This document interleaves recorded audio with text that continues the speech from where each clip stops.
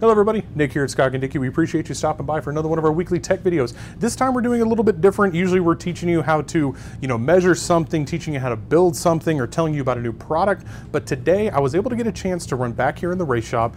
And honestly, there's two reasons I like to come to the race shop. First, come on, if you're a gearhead, this is like going to church. The sights, the smells, the sounds. You really like coming back here, watching what these guys can do. Another reason, candy. Our boss back here likes to have a jar of candy. He always keeps my favorite stuff. Not really, but what we have today is actually one of the cylinder heads off of the 4.3 liter, like 2014 and up, Gen 5 based V6s.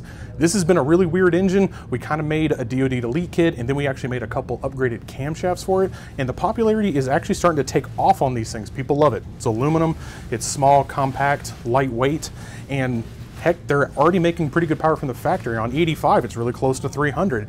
We're seeing people that are just in stock form, taking them past that, and we're getting ready to see some numbers on some cam dynos soon from some of our great customers. We've already gotten some idle videos of cars and trucks that sound absolutely radical because they got 6 high compression cylinders loping at idle. It sounds really cool.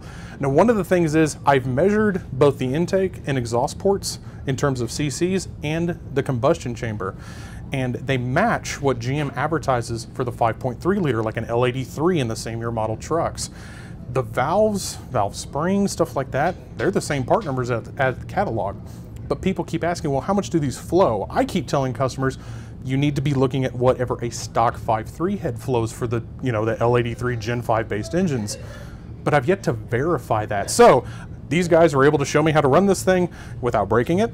This is our super flow cylinder head bench flow tester, and with a little bit of help, they're going to show me how to run it. We're going to get some numbers on this thing and maybe be able to help you guys pick some more performance parts in the future. So it's about to get loud. Let's get to it.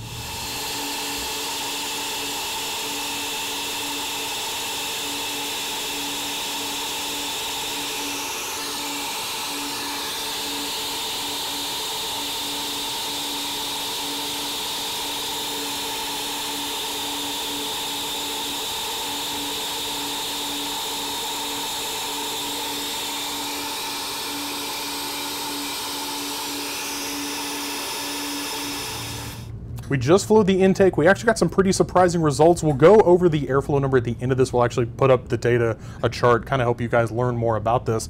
I will say I'm kind of surprised. It actually starts nosing over only at about 500 thou lift. That's not as much as I thought it would go a little bit higher. Still some pretty good numbers, but now we're going to move our rig over to the exhaust side of things and flow that side.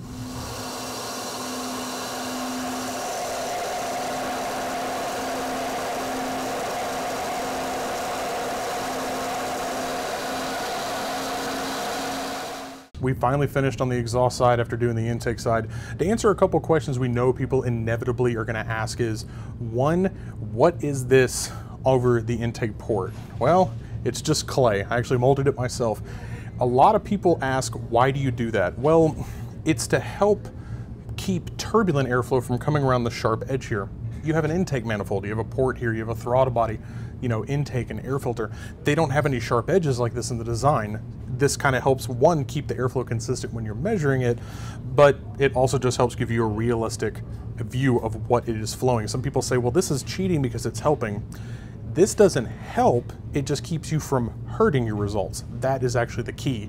Another question a lot of people say is, when you're flowing cylinder heads, I see, something bolted on the exhaust port to simulate, I don't know, 8 to 10 inches of like a header.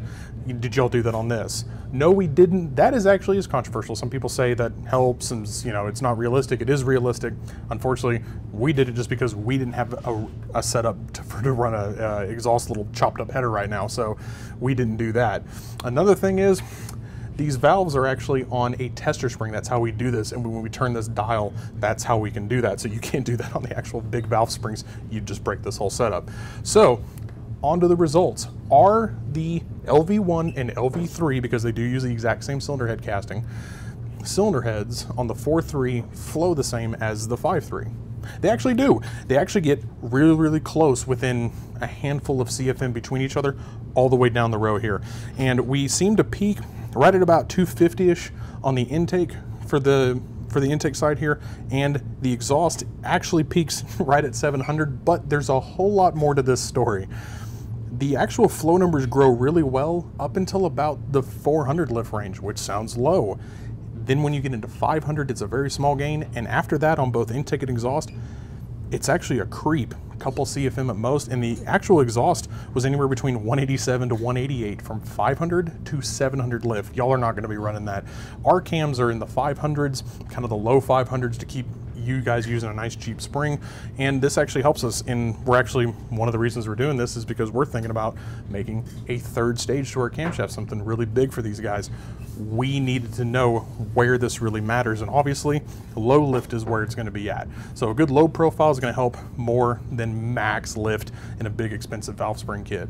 The other thing this is really going to help us with is how much duration do you need to put into these things, and can you port these things? Yeah, you can port them. More people are starting to ask places like Frankenstein or K-Tech or whoever that does CNC porting, can I give you my stock castings to port them? Yes, you can. Do you need it though? These things actually seem to flow pretty well. You have to think, this is only 4.3 liters. It's a little thing. How much power are you really needing? And it gets to the point where we've seen some guys make some really great results with boost. Why not save your money and put it to a turbo kit? Am I right? I would. So, appreciate you guys stopping by for another one of our weekly tech videos. We, of course, are going to post this data so you guys can see it for yourself and share it with everybody. And, of course, share our videos. Like, share, subscribe, YouTube, Facebook, Instagram, all that sort of stuff so we can help out fellow hot rodders like you and me. And I will see you guys next Friday for another one of our tech videos. Thanks for stopping by.